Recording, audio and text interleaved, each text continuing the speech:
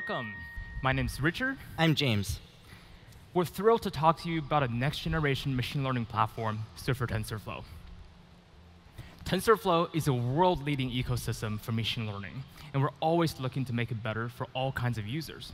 TensorFlow 2.0, available in alpha, makes it easier than ever to get started with ML. But we're also looking further beyond. In this session, I'm going to tell you about a project to rethink what a machine learning framework could look like. You might hear Swift for TensorFlow and think this is going to be about iOS apps. But Swift is also a general-purpose language that we think will help enable the future of ML. When figuring out what a next-generation machine learning platform should look like, we have been guided by three fundamental goals. First, we would like to make sure that every developer can be a machine learning developer. Second, we'd like to make sure that every application can benefit from the power of ML. Third, we've seen that the frontiers of ML research are pushing the boundaries of a software stack split between Python and C++. So we want a unified platform in the friendly and fast language. This is why we decided to develop something a little outside the box. So we've taken the Swift programming language, a general-purpose and cross-platform language that compiles to native code, and built general machine learning functionality right into its core, and combined its power with the TensorFlow ecosystem. And this is Swift for TensorFlow. Swift is a language designed to be easy to learn and use. Let's take a look. Swift syntax is familiar and free of boilerplate. Swift has types, so it catches errors early for you, but it uses type inference, so it feels clean and simple. Swift encourages fluent API design, so your code is fluent and readable at both the definition side and the call side.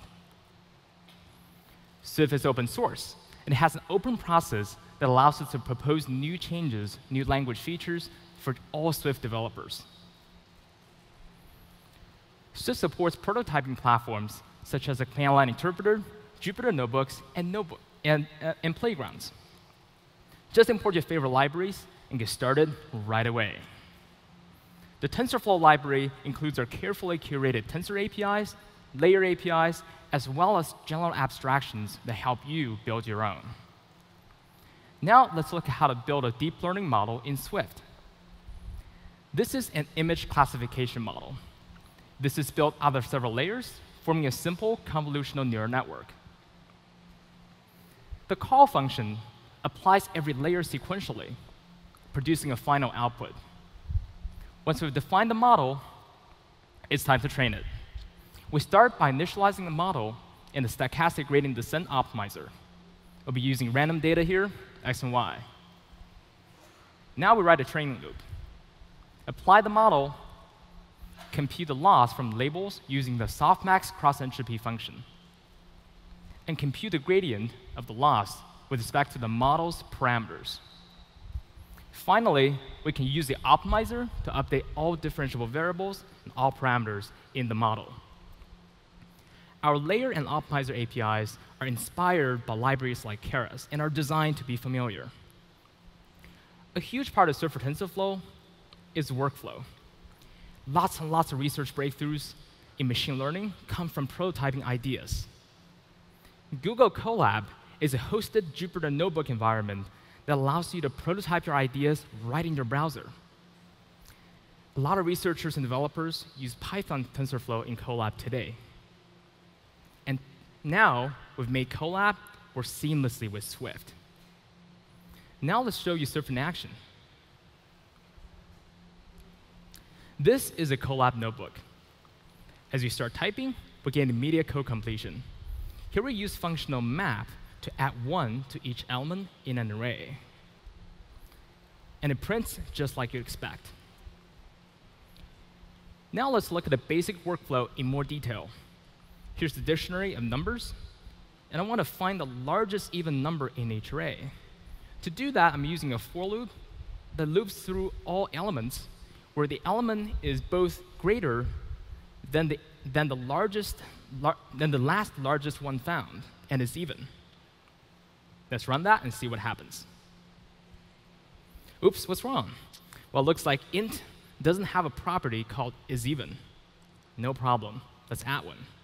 Even though the int type is defined in the standard library, we can still add methods and properties to it. In Swift, this is called an extension. Here we define a Boolean computed property called isEven, implemented in terms of the isMultiple method. As you can see, Swift syntax and naming conventions look more like English than other programming languages. And now, everything works. By importing TensorFlow, we get the power of TensorFlow operators as functions and methods on a tensor type. Many of these methods are the same as it would be in NumPy and Python TensorFlow. Other APIs make use of Swifty features like generics and argument labels. TensorFlow also provides deep learning building blocks, such as layers and optimizers. Here's the same simple command that we just showed you. We're on GPU, and it's running really fast. Running the cells, train the model. It is that simple. So that was Swift for TensorFlow in Colab. Writing Swift for machine learning is not all that different from writing dynamic languages. With Colab, you can start Swift right away in your browser, and it gives you code completion, free GPUs, and you can even install a package using Swift Package Manager right in your notebook. You don't have to install anything. It's really handy.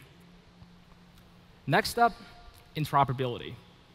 Swift interoperates transparently with C, so you can literally just import a C header and use it.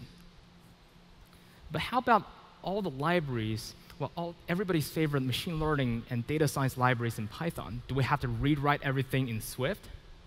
And the answer is, we don't. In Swift for TensorFlow, we've extended Swift's seamless language interoperability to Python. As you start using Swift for TensorFlow, we want to make sure that you didn't miss all the utilities and libraries that you're used to. Now, let's show you how interoperability works in Swift. Python interoperability is enabled by a lightweight Swift library called Python. Let's start by importing that. Python.import lets you import any Python package installed with pip. Hundreds of popular packages are pre-installed in Colab.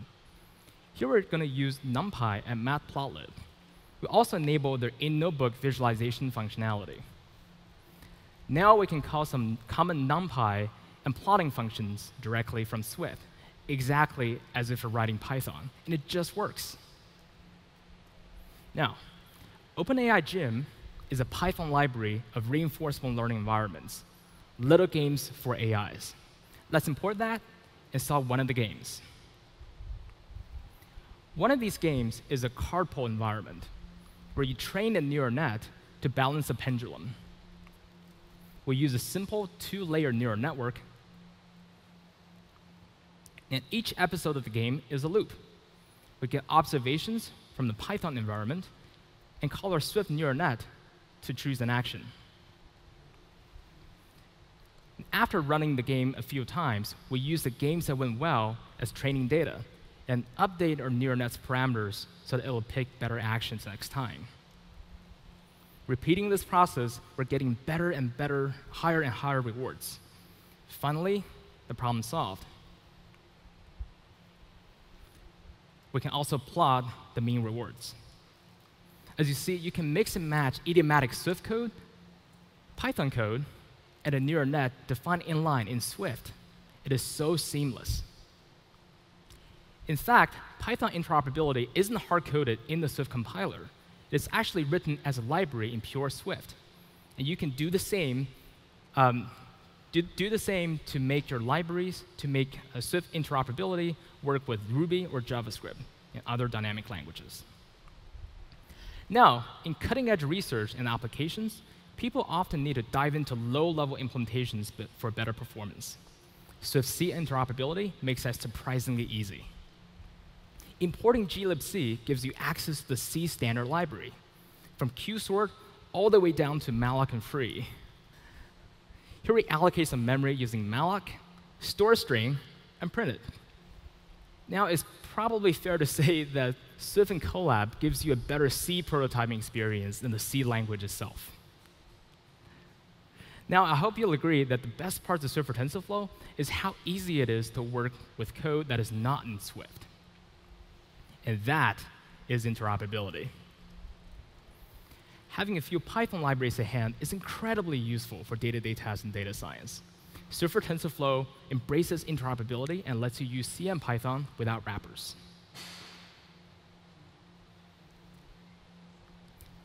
So seamless. Now, it's time to talk about the dark magic in Swift for TensorFlow, differentiation. It is fair to say that calculus is an integral part of deep learning. This is because machine learning models are really just mathematical functions expressed in code.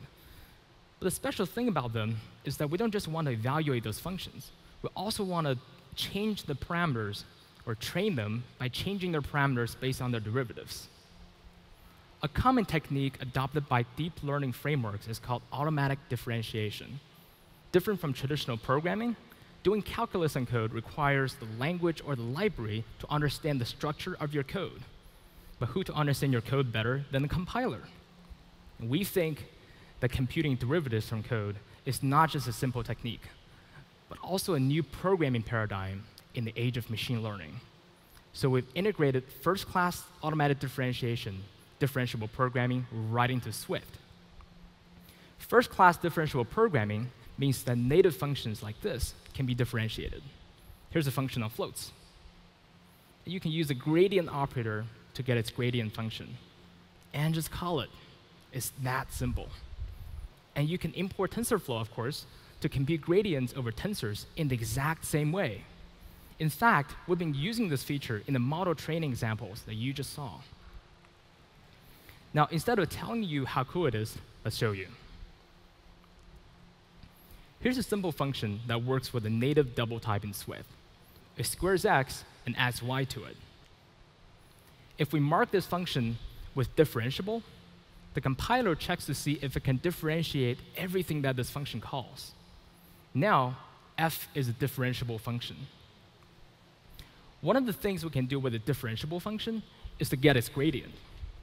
A gradient represents derivatives of the output with respect to each of its inputs. Here are the derivatives with respect to x and y, produced by the gradient operator. Well, sometimes it's more efficient to compute the output and the gradient together. Here's a function that calls the squaring function f. We can use a value with gradient operator to do this. All our differential operators, like value with gradient, also work with arbitrary closures, not just name functions. Here we use Swift's trailing closure syntax to simplify it. The closure represents the same g function passed directly to the differential operator. Now, so far we've seen differentiation on types from the standard library and model training examples earlier using differentiation on tensors, layers, and models. But in applications, we often need to define custom types, like a point, which has an x and a y component. Here we also define a custom function, dot, that takes a dot product of 2 points, representing vectors. Now, what if I call the differential operator on the dot product function? Boom. Swift reports an error at compile time saying, point is not differentiable, does not conform to the protocol differentiable. Don't worry, this is because Swift supports generics and generic constraints. The differential operator defined for functions whose parameters and return type takes functions whose parameters type and return type conform to the differentiable protocol. Now, all we have to do is to make the point struct conform to the differentiable protocol. And now, everything works. Because a gradient operator returns a gradient tuple with respect to 2 arguments, a and b, we can simplify the code by using Swift's pattern matching capability to retrieve the tuple elements in one line. Swift's compile time automatic differentiation can also detect more subtle errors. Here we define a function called rounded sum on the point that rounds the x and y components by converting them first to integers and converting the sum back to float, back to a double. Let's see if this function can be differentiated. Well, looks like we shouldn't have done that. Functions over integers are not differentiable because the functions are not continuous. And the compiler knows exactly why and tells you. We showed you earlier that Swift has seamless interoperability with C. But what happens if I use a differential operator on a C function? Well, let's try that. Let's try to differentiate square root. Well, it looks like it can't be differentiated. This is because a function is not defined in Swift, and the C compiler cannot compute the derivatives. But don't worry. Let's write a Swift function that calls the C version and write a custom derivative for it. In elementary calculus, the derivative of square root is -1 over 2 root x. We can define such a derivative as a Swift function that returns both the original output and the closure that applies the chain rule of differentiation to compute the derivative. If we mark this function as differentiating square root, when we do this, we're telling the compiler, whenever you differentiate square root, treat the derivative function as its derivative. Now, we can differentiate that function. So this is also exactly how we made all the functions and methods in the TensorFlow library differentiable. It is that simple. Isn't that amazing?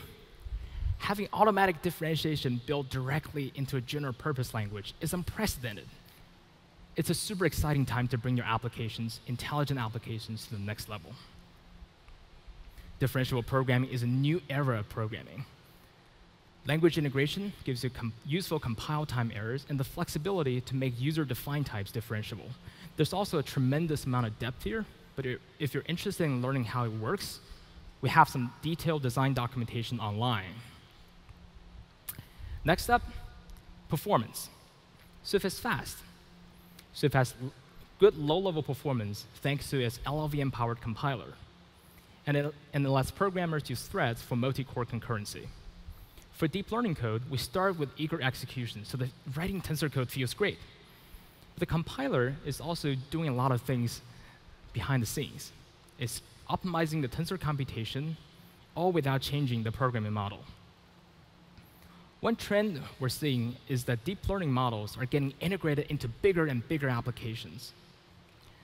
The problem is, doing this often requires you to export models and treat them as black boxes in your code. But we think as Swift for TensorFlow can make it better, because your model is expressed just as code, and it sits alongside the rest of the application.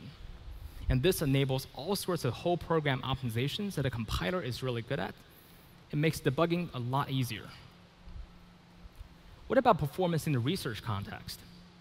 Some of the most cutting-edge projects like DeepMind's AlphaGo and AlphaZero work by bringing these three things together. They use deep neural nets integrated into classical AI search algorithms. While it's possible for an advanced team like DeepMind to build all of this, we think that an AI-first language can make it easier. And lowering the barriers in the infrastructure between deep learning and traditional programming can lead to new breakthroughs in science.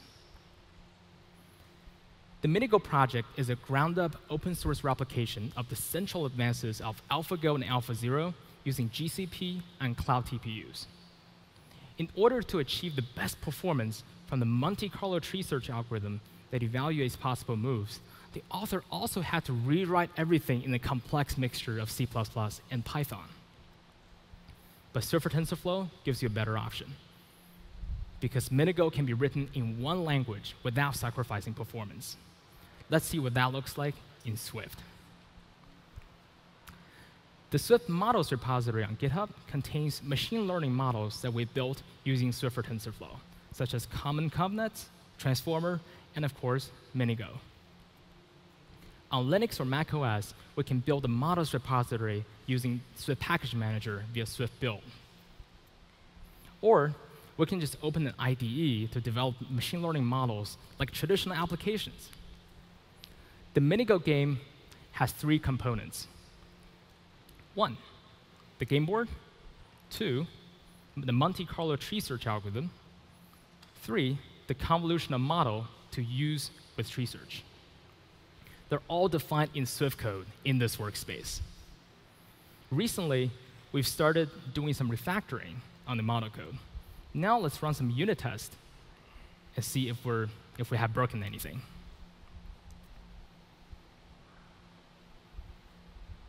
Whoa, what's wrong? Well, it looks like if you go to the test, looks like the shape of the value tensor is expected to be 2-1. Well, where did that come from? Let's just jump to the definition, the prediction method that returned it. Well, the prediction method simply calls self via the call method. So let's look at that. Now, let's set a breakpoint and run the test again to see what's going on.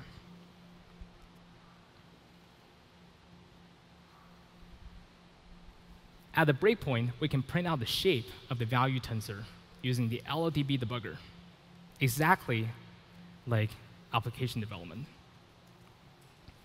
Well, it looks like the tensor has shape 2-1, but the test expected just 2. To fix that, we can simply flatten the tensor by calling the flatten method. Now, let's drop the breakpoint and run everything again.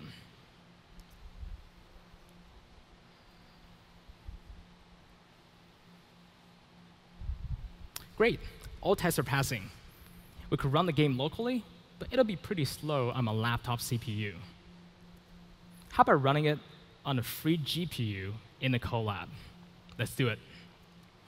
Let's open Chrome, and here's a Colab that's installing the Minigo library that we've been working on using Swift Package Manager. And so Swift Package Manager posts directly from GitHub and sets things up.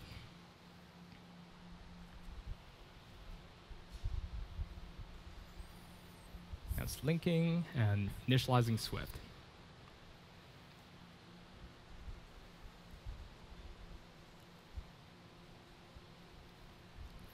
Here we download some pre-trained weights using some command line command.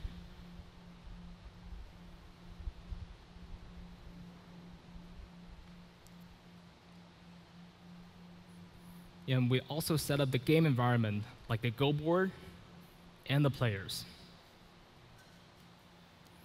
Now the game is starting to play. The stones are being placed on the Go board one step at a time. Now we're running a Go AI on GPU in the Colab. Isn't that amazing? To advance through the game, here's the same game that has been running for quite a while. Isn't that cool? So that is Minigo and Colab. Having deep learning models sit alongside complex algorithms in an application and debugging through all of them. The dream has finally come true. Now you've seen how a unified programming model makes it so easy to push the state-of-the-art in machine learning research. But we want to go even further. For example, Google is making a major investment in fundamental compiler technologies, an infrastructure that will allow you to write custom kernels for hardware acceleration right in Swift, and even in Colab someday. Now, James will talk to you about that work and where Swift fits into the future of the TensorFlow ecosystem. James? Thanks, Richard. So this is a broad brush look at the life cycle of a TensorFlow model today. You build a model, typically using Python, and then you can run it in many different ways on many different kinds of hardware. And Swift can plug right into this ecosystem. In fact, that's what we're doing. We want it to be possible to use a TensorFlow model written in Swift in all the places you can use a TensorFlow model built in Python. But the reality is there's a lot of complexity here, many different hardware backends and compiler stacks. And thankfully, the team is working on a long-term project to unify and simplify the situation with a new compiler infrastructure called MLIR, or Multi-Level Intermediate Representation. Things like the TF-Lite model converter and compilers for specialized hardware, all of them will be able to share functionality like source location tracking. And this will make life easier for everyone in the ecosystem, all the way from app developers who want a better experience like high-quality error messages when exporting to mobile, all the way to hardware vendors who want to implement TensorFlow support more easily. Check out the TensorFlow blog for more details on MLIR. Now, the reason I'm bringing this up is that MLIR is a great opportunity to take advantage of the strengths of Swift as a compiled language. So while Python will be able to drive MLIR-based compilers at runtime, Swift will also drive them from its own compiler, bringing benefits like type safety and static binaries. In short, for users who need the flexibility, we can make the entire TensorFlow ecosystem directly accessible from Swift, all the way down to low-level device capabilities for writing custom kernels, all the while improving the experience for everyone who uses TensorFlow. So that's MLIR. Let's talk about the original vision again. We think Swift for TensorFlow can help every developer become a machine learning developer, thanks to Swift's support for quality tooling like context-aware autocomplete and the integration of differentiable programming deep into the language. Swift for TensorFlow can be one of the most productive ways to get started learning the fundamentals of machine learning. In fact, you don't have to take our word for it. Jeremy Howard's fast.ai recently announced that they're including Swift for TensorFlow in the next iteration of their popular deep learning course. We think Swift for TensorFlow can help make sure every app can benefit from the power of machine learning by bridging the gap between application code and machine learning code. And we think that Swift for TensorFlow will provide a great option for researchers who need a high-performance host language like Swift. To break down the barriers for you to get started, Google Colab hosted notebooks give you free access to GPU resources right in your browser. And Jupyter notebooks let you quickly prototype your ideas locally or on remote machines. Swift for TensorFlow also supports Linux and Mac OS natively, so you can use your favorite IDE or run the interpreter in a terminal. Swift for TensorFlow 0.3 release is available today, which contains all the technologies that power the demos that you just saw. We think it's ready for pioneers, especially if you're running into limits of Python as a host language or mixing deep learning with traditional programming. Swift for TensorFlow is not yet production ready, but if you're excited about what you see, we have Colab tutorials you can run in your browser and binary toolchains you can download and use. We're actively designing and building high-level machine learning libraries and improving the programming experience. The whole project is developed in open source at github.com/tensorflow/Swift. Try it out today, and we think you're going to love it. This is an incredible opportunity for developers like you to help shape the future of TensorFlow. Thank you for coming, and have a great I/O.